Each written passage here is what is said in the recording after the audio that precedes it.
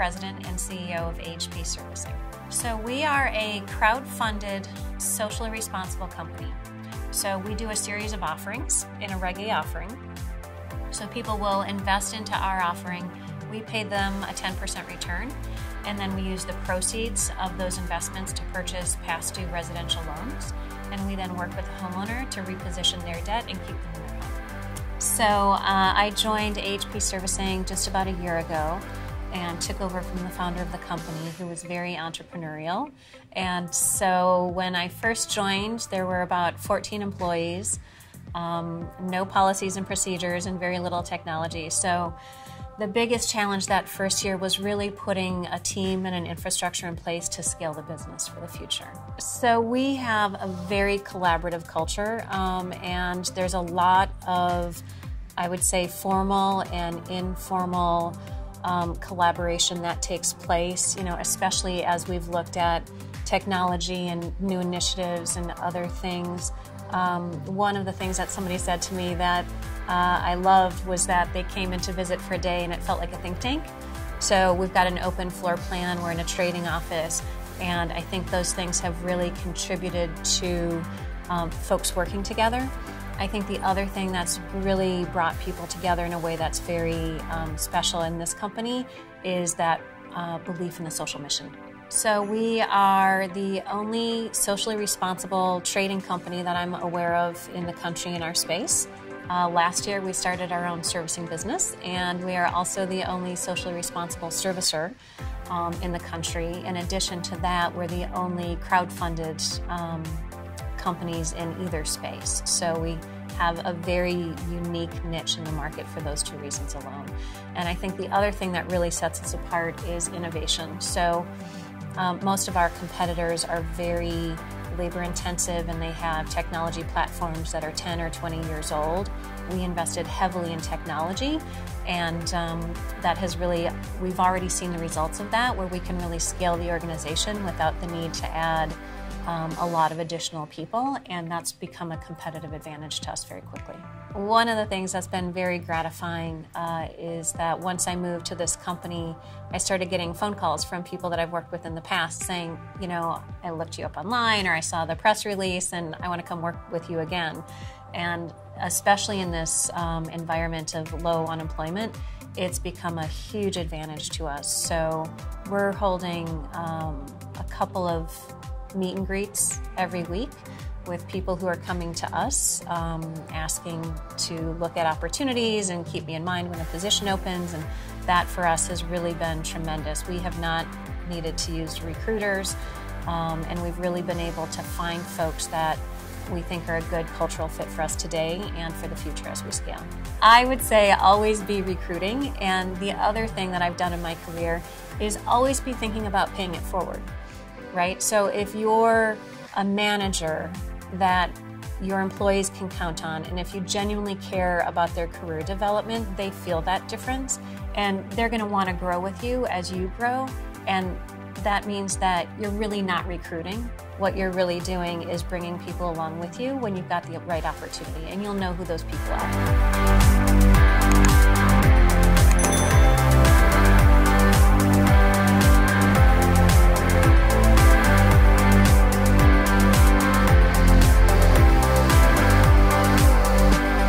Hi, I'm Ralph Blust. I'm the president of Insureon Solutions. Insureon is an online portal that allows small businesses to purchase and manage their own property and casualty insurance. So the biggest transformation that's going on in the insurance industry today is the digitization of it. Insurance industry was a very, very paper-driven, process-driven industry, very expensive. Now what it has evolved into is how can you create a great user experience online to allow a consumer to easily purchase a product. Additionally, you also want to customize that product to their specific needs. To do that on a real-time basis, creating a great user experience is the biggest evolution that's going through in insurance today.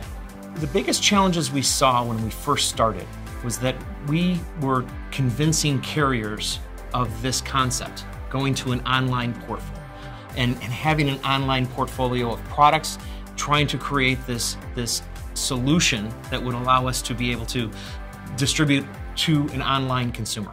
Once that began, and once we started getting the largest insurance companies to support this concept of distribution, many more have now joined. And so as we sit here today, if you look at our company back in 2013, we were a $75 million company with a few thousand clients. Today, we have over $2 billion of business running through our platform, hundreds of thousands of clients throughout the entire country. The way in which we innovate was, at first, it was how could we create an easy application process. If you have ever bought insurance, you know that there's enormous amounts of questions. You as a consumer are wondering why they're asking you the color of your house. What difference does that make from a standpoint of the type of insurance that you're going to buy? What we began to do is we began to identify what is important in the insurance underwriting process, and how can we get that data by not asking the consumer themselves, but finding it through third parties. Then what we began to do was, from the application process, we began, how do you administer the policy throughout the policy year? If you need an endorsement, if you need to make any type of change, if you need to provide a certificate for anyone, you're able to do that on a self-serve basis. You know, the world is going to a 24/7 economy, and providing clients that capability through insurance is how we have tried to innovate and drive the overall experience.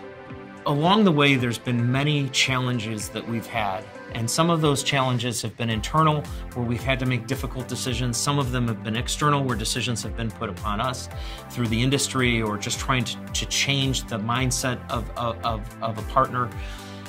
And the best way to do that is to break it down as a team's problem. You're working with your client, you're working with your insured, you're working with a carrier, and you turn it into a mutual problem that you're trying to improve the overall outcome, trying to benefit for all parties. Then you begin to collaborate together to that solution. To me, the most effective type of team building, the most effective type of company, and the most effective growth is when you're building a team of like-minded people looking to accomplish the same goal. Hey, there's a lot of paths to get there, but if you're all trying to get there the same way and pull the rope the same way, you end up with the best outcome. So the best business advice that I've ever received, you know, there's been so many mentors, there's been so many people that have helped me along the way. It's so hard to isolate one. But if there's one thing that I think that has been the guiding light to my career, it has been mostly treat the client like you want to be treated, treat a business partner, treat an associate.